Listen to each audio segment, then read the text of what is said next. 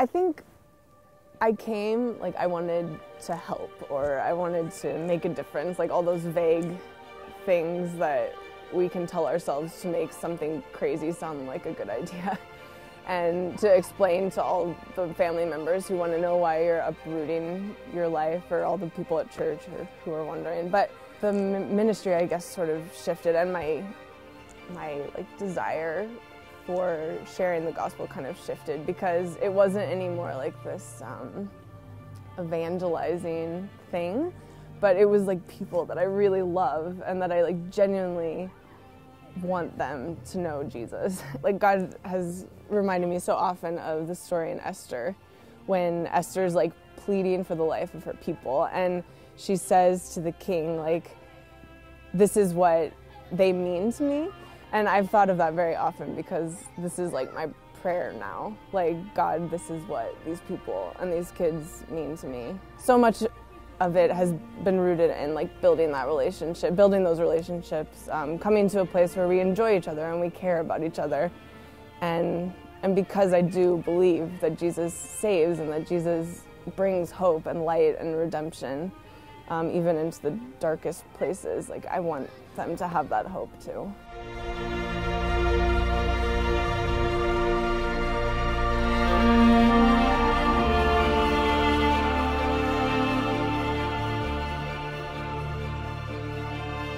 I feel like my role here is kind of twofold. I'm working as an English and religion teacher, so I'm teaching regular classes for some of the upperclassmen at EGT. And then I'm also here as a mission partner through MCN, and I see that as like a role of building relationships, kind of acting as a mentor to these kids, and ultimately just building trust and being someone that they can talk to about tough issues, because it's high school, and no matter what country they're in, like, this is a time of life where they're starting to explore difficult questions.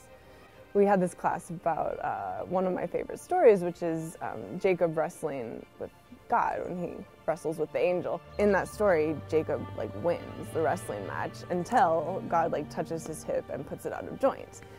And we're reading this, and the student, Jujo, he just started laughing, like kind of flat out disrespectful laughter.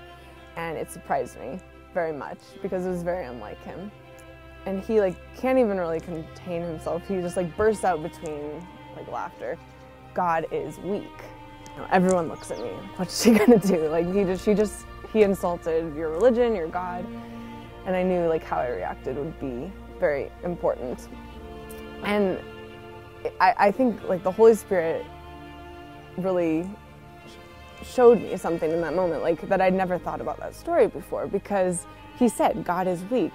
And so what I said to him, I said, I think that's exactly right. And they all kind of look at me, because they weren't expecting that. And I said, can you think of another time that God like came down in human form and let himself be weak and let himself get beat up by humans, and let himself even die?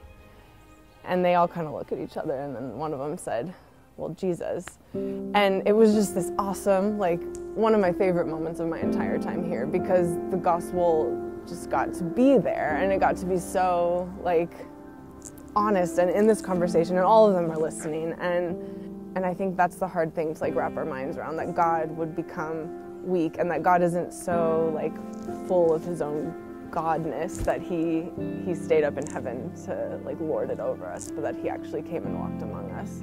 I have a lot of hope with this specific student, with all these students, that maybe I don't get to see the end result, but I really believe that God is planting and growing things. Well, thank you so much for listening and learning about Slovakia and our work here. I'm always looking for people to partner with in this ministry, and I think that specifically takes like two forms. One is through financial giving, because it does take resources to do what we do here, to send teachers, to bring people to do English camps here, to help students get to the US. But also, and definitely most importantly, is prayer. It means a lot to me to know every day that there are people praying, not just for me, but for my students, for the school, for Slovakia. If you would join me in this way and partner with me to reach these kids with the gospel, it would be great.